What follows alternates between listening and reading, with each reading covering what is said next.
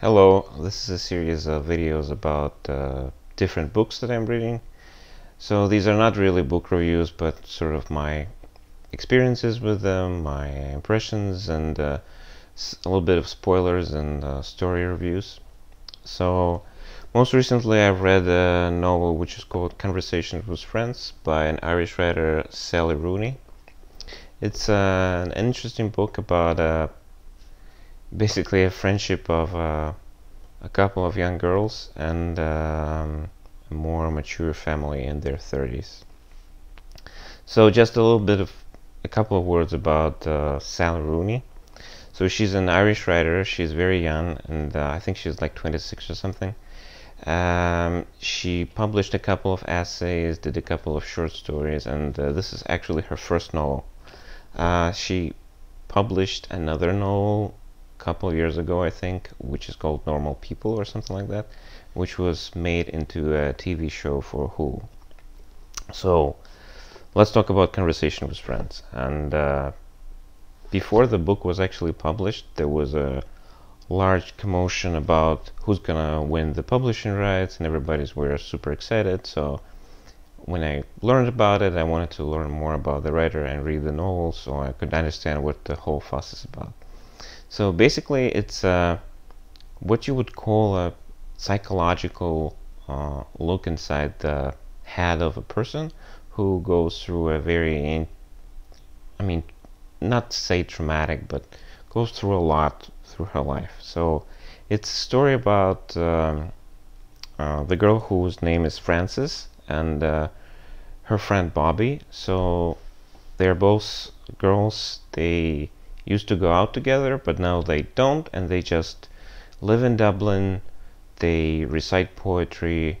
They study in the university. They have some kind of internships in publishing or whatever. So Frances is not very well off. Her father is an alcoholic. Her mother is not working, and at least as I remember. And Bobby, on the other hand, is pretty well off. She doesn't actually need to work. So, but still, they're friends. They're going out, having fun. And during one of those poetic readings that they're doing, they actually meet a lady who's a photographer and also a writer, and she gets very interested in whatever they're doing and invites them for dinner. So this is how it all starts, and it's only the beginning, like a first couple of pages of the novel, and I'm just gonna give you a little bit of a spoiler warning, and I'm gonna go over the events that go next. So if you don't want to see it, you can just skip a little bit ahead and learn more about my impressions. So basically what happens is that they go to see this lady. She has a wonderful flat, everything is nice. She's also very obviously well and doing good for herself. And there they actually meet her husband, and I think his name is Nick. So, and basically Frances and Nick start having an affair. And it's sort of unusual, very strange relationship. Nick is sort of a little bit disturbed, and Frances, as it appears, also has a lot of issues. So she harms herself. She's doing a lot of other stuff, and their relationship sort of go on and off, and we don't actually hear anything apart from the voice of Frances. So we don't know actually what her friends or people outside think about it. Just like in a couple of occasions, the other characters have the opportunity to speak, so to speak.